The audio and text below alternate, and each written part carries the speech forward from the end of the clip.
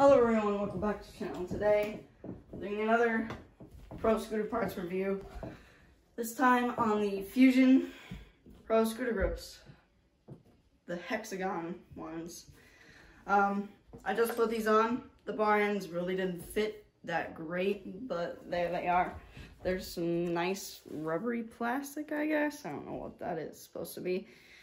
But we had to cut it and shave it off a little, what my dad did.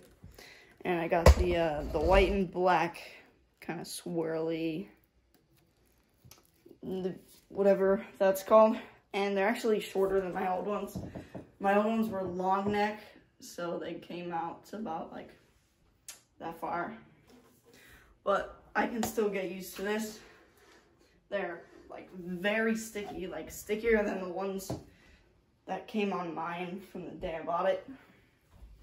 Let's see if my head is actually in frame. So yeah, a little short. It's okay though. Nice tail whipping. Now I will release one more video today, but that's not until later. Got another scooter thing. They were hard to put on, but I had a compressor, and I was worried they were gonna be a little too thick, but they were just fine to get on. Just gonna get a close-up of the cool swirl texture. Yeah, that's the full review of the Fusion Pro Scooter grips. I don't know what they're for, but I used to ride like a $70 Fusion, and they did not have these grips, so yeah, bye.